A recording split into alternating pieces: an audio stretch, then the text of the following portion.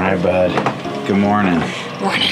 What time is it? It's bright and early, probably like 4:15 in the morning, and it is freezing outside, so I am layering up. We are gonna make our way halfway towards Norfolk today, so we've got a 12-hour passage ahead of us, and we're leaving so early because we want to get there before sunset. It's gonna be cold, maybe windy. You're looking a bit chilly there, buddy. I'm very cold. We're cold weather wimps, okay? Moments like this when we're coming in at night, I feel alive, you know? So I'm just looking at the charts and it's saying, danger, unexploded bombs and shells. Okay, so over here is the Norfolk Naval Station, and it's the largest naval station in the world. I'm Desiree. And I'm Jordan. And this is Captain Oso, the little dude. 7 years ago, we bought a super neglected, really small sailboat that we called Atticus with the dream of seeing the world. Over the next 7 years, we spent a lot of time fixing up Atticus. But we also did boat work for money in Mexico, traded lobster for rum in Cuba, and lived off-grid in Panama during the pandemic. Recently, we upgraded to our dream sailboat, Atticus II, and we're currently exploring the Chesapeake Bay on our way to North Carolina, where we hope to wrap up our boat projects before sailing for the Caribbean. Just a couple of newbie cold weather sailors. It's not too bad with all my gear. I can't actually tell if it's cold or not. How we looking? We're good here. Getting a little close.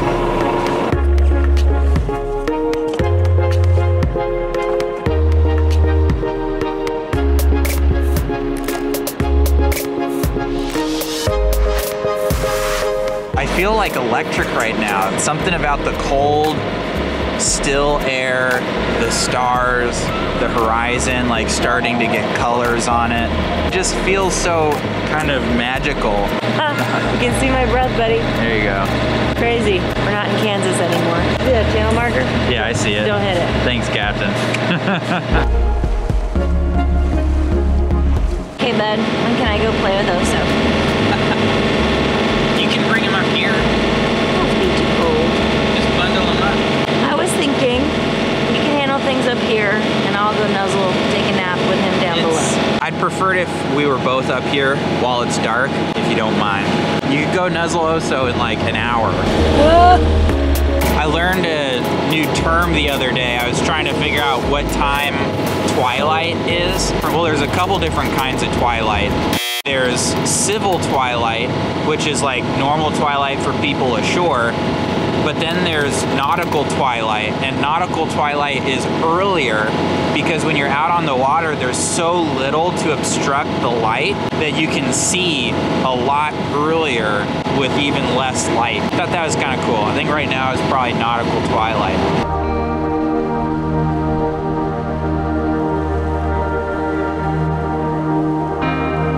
You're looking a bit chilly there, buddy. I'm very cold. Can't hear you, bud. It's cold.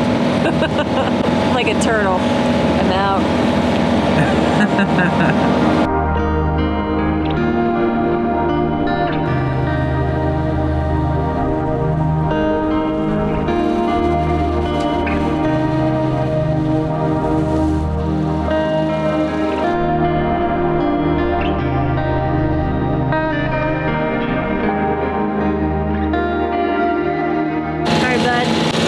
Everything under control here. I'm gonna head down below. Nest time. Hi. I know. Oh, I missed you too.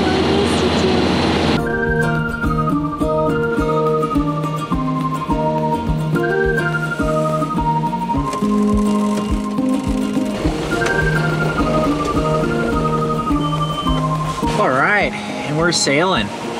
So yeah, we've made it out of the Eastern Bay and into the Chesapeake, and we're starting to make our way south. There's like 13 knots of wind. Perfect day to do some sailing in some protected water.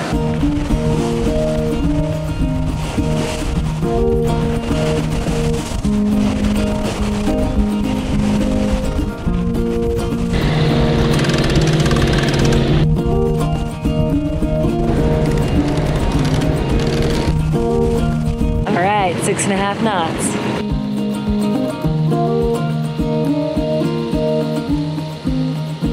Well, things are getting a little bit sporty out here, and now we're really just pounding into like, 16 knots of wind, and we're just going straight into it. So this is just real slow going. We've got a little bit of steep chop that we're just kind of banging right into.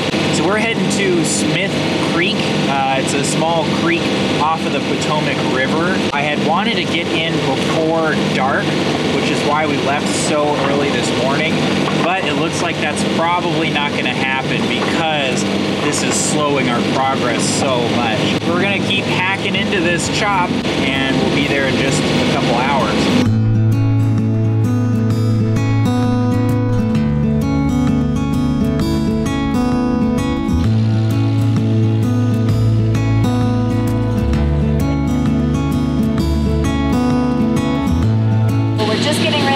Watches, and I'm gonna make some hot chocolate because it's still pretty chilly up there. Also, Jordan's had like 7 cups of coffee today, so I think it's time for him to come down off his caffeine high. One thing that's awesome about this boat is there's so many hip holds. Right, you love the hip holds. And there's a nice nook in the galley. We've got that gimbaled stove. So even though we're pounding into waves right now, it's actually not too bad down here. How's it going up here? Good, just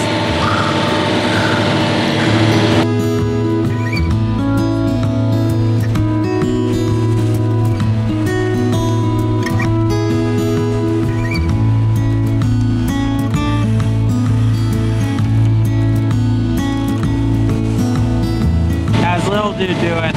He was shivering, so I just wrapped him up like a little burrito. Now he's doing better.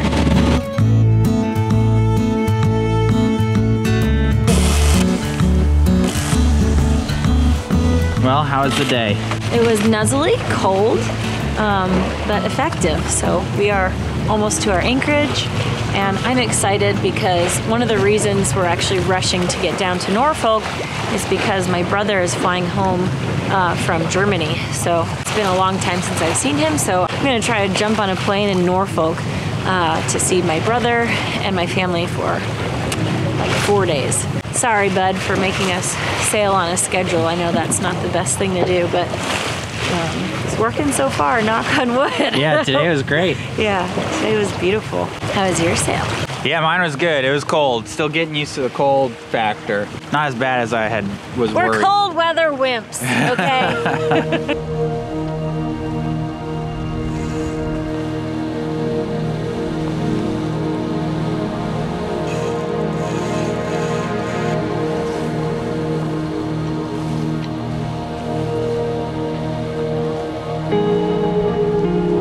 The trick here is going to be the entrance. Once we're in this bay, it's pretty straightforward. We just got to stay in the middle for the most part. Okay. But there's kind of a dog leg to get in. Look for the red, the green, and then the next red. Okay. Know where they are, point them out to me, keep an eye on them.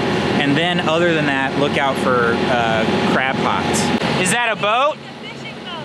See the real bright white light? Oh, quick, run down and turn the lights on. Sorry, I totally forgot about that. Me too. Yeah, so bow light and running lights. Yeah, there's a crab pot. Hard to starboard! Hard to starboard! Can you not see them before that? No.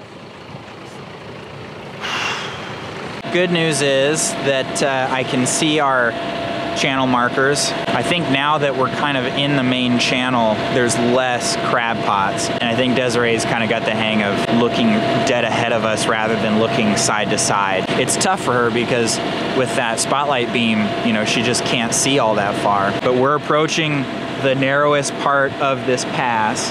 We're about to take a left around this green here. It's real straightforward. I read a lot of reviews on Active Captain saying that the charts are accurate and the lights are good and markers are good. So I have a lot of confidence, but where the rubber meets the road is I see a flashing green, a flashing red, and then just blackness, and that's it. 2 buoys up ahead on the left. Roger. And you got 1 buoy up ahead on the left. Roger. Yeah, you got 1 up ahead again, you see it? Yeah, roger that. Am I clear to turn to starboard? Thank you. I'm gonna turn a lot, so keep an eye to starboard. Okay, we're out of the sketchiest part, so that's good. You see that red flashing light up ahead? We just gotta keep that to starboard and that's it. All right, it's a lot more calm back here. I haven't seen any crab pots for a while. Moments like this when we're coming in at night and it's an unknown anchorage and maybe there are crab pots and maybe there's like fish structures. On the one hand, it's really stressful and I can't wait for it to be over.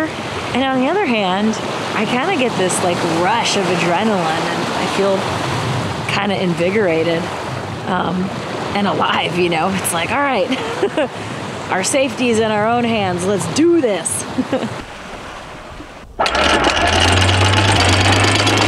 We're not going all the way through tonight because we got some really strong winds coming through tomorrow. We're gonna hang here, wait for the strong winds to pass us by, and then take off the next day. Woo! All right, we did it. Welcome inside, Betty. It's nice and toasty. Right? Oh, so it's cozy, isn't it? It's so cozy. What do you want? It's playtime. All right, buddy. I will play with you. Just let me get undressed here. I'm burning up. So go get your toy. Yes, good boy. Sit. Sit. Good. Spin. Yes. Down. Good boy. Go get it.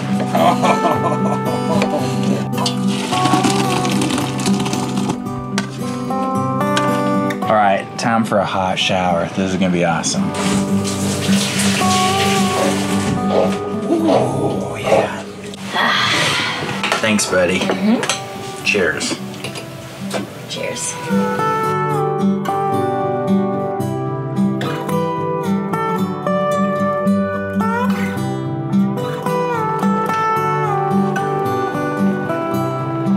All right, bud.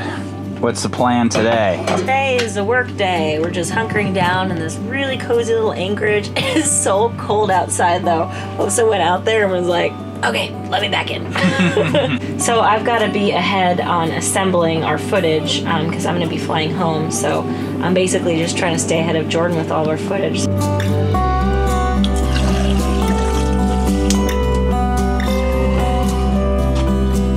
Okay. Hey, buddy. You wanna play?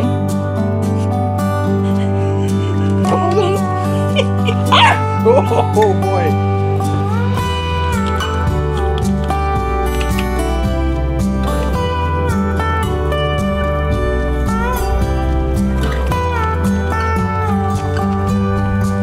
I'm not sure exactly what time we're gonna leave. I've been looking at the forecast a lot. Boy, come on, turn around, buddy. No one wants to see your butt.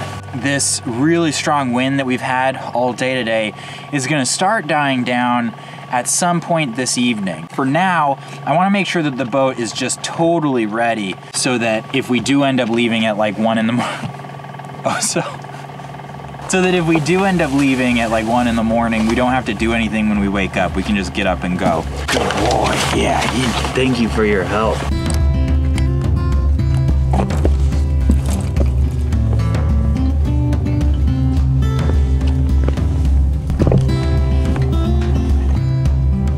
All right, bud, what are you thinking? Well, I've been doing a lot of thinking today, trying to figure out how to get to Norfolk. I started looking at the charts and started reading the coast pilots and kind of realized that I really want to get to Norfolk during the day. I was thinking about a night approach and I just kind of stopped liking that idea because there's big Navy ships that go in and out of there. There's big cargo ships. I was a little concerned though because these winds that we had today, you know, weren't forecast to calm down until kind of late tonight. But if I look at the observations that you can see on Predict Wind, I can see here's an observation point that's getting 17.5 knots. Here's another one that's getting 17 knots. If it's already down to 17, then I think we're gonna be really good to sail tonight. I think we'll probably leave at about 2 a.m. because that gives us exactly the amount of time that we need to get to Norfolk, like right around sunset. I think that that's the plan. Leave at 2 a.m., have a nice dinner, watch Netflix. Downton Abbey. You all sound like parrots, Tom, but I really would like to help if I can.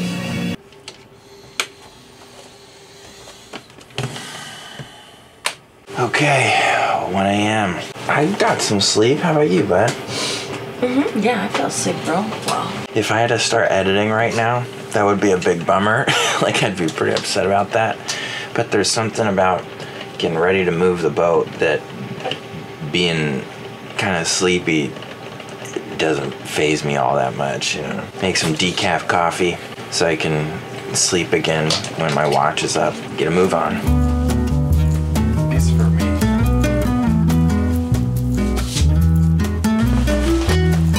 Oh, crap. What? I think I have to pee. All right, 4 layers on the bottom, 4 layers on top. I think I'm ready to go.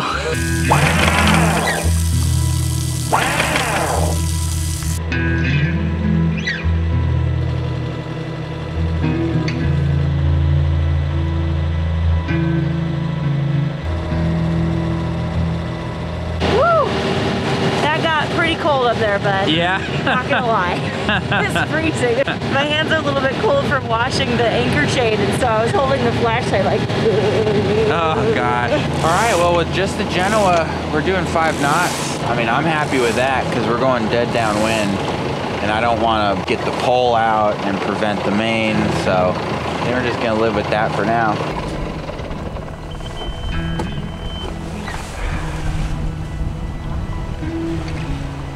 Well, this is cozy and nice. So quiet. All right, I'm going down. Okay, night, buddy. Wow, it is super cozy down here. It doesn't even feel like I'm moving at all. Come on, buddy. Come on, let's go. Okay, let's get in there.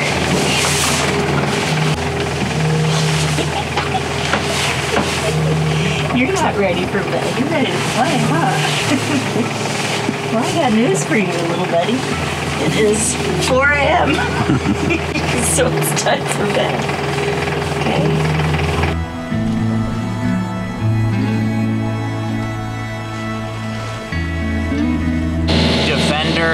Defender. This is sailing vessel Atticus. Defender, go ahead. Well, Defender, we're a 40-foot sailboat just off your port bow. We're heading south around Smith Point. Just want to make sure you saw us and figure we'd go port to port.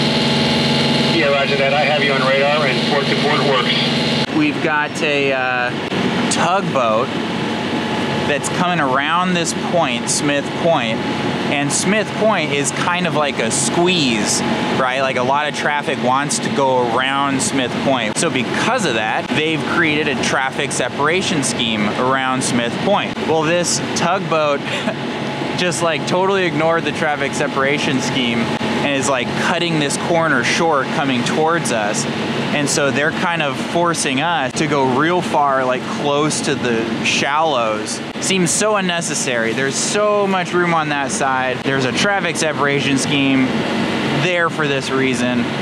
Not gonna lie, a little frustrating, but it's this kind of thing that makes sailing in high traffic areas at night like a very engaging activity. I haven't sat down to just like relax for even a minute in the last 2 hours probably.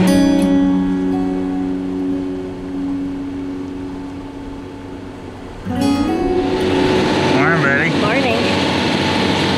How was your sleep? Like a freaking baby. It's Yeah. really nice.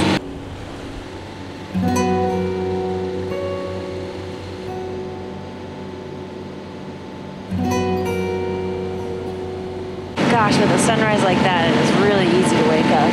It is so pretty. It's like watching a show right in front of you. So I'm just looking at the charts and it's saying, danger, unexploded bombs and shells. I'm like, let's avoid that area.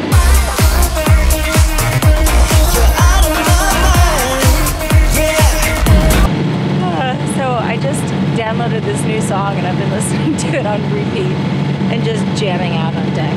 And I haven't really had to do anything. I've adjusted course a couple of times for a couple of tugboats, but nothing too crazy. So I'm just gonna continue jamming out here.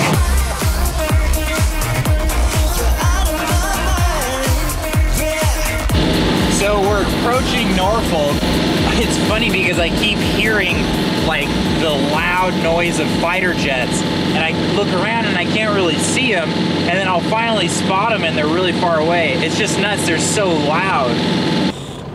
So we're coming into Norfolk, and it's not every day you get to sail by a freaking submarine. Just kind of appeared out of the water. It was really cool. There's a couple of helicopters and airplanes and jets. I can't get over how much traffic there is.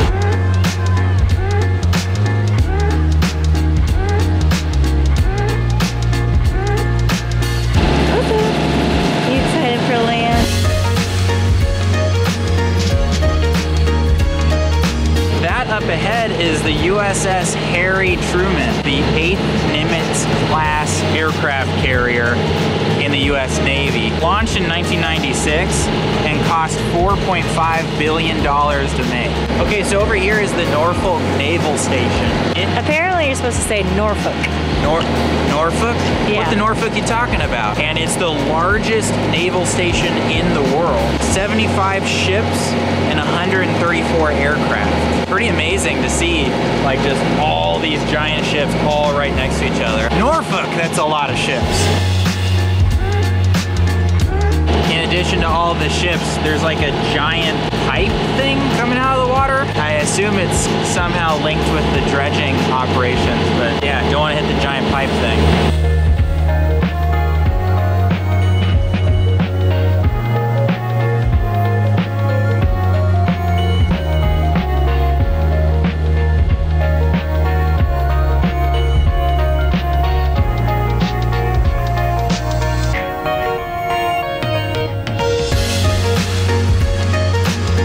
Well, talk about a beautiful sunset. I just feel so on top of the world right now. Jordan and little Oso went for a walk because as soon as we tie up to a dock, Oso just needs land. So while they're gone, I'm gonna pour myself a little bubbly in a can.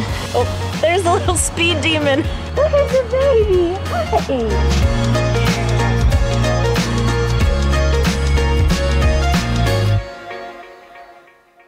Hey guys, thanks so much for checking out this week's episode. I wanted to take a minute to thank our patrons. You guys are amazing and you single-handedly make these videos 100% possible. So thank you so much for all of your support, love, and encouragement. It really means so much to us. And if you're interested in helping to support our videos, you can head over to patreon.com/Project Atticus. So I wanted to give a huge shout out to our newest deckhand level patrons, Brian Roche, Todd and Kate Blakeman, Pierre Barbier, Fred Carl, Alex Rowe, Jess Galloway, Mark M., Steve Marr, Ray Hyatt, David Harry, and Jennifer Fox. Thank you again so much for your support, and we will see you guys next week.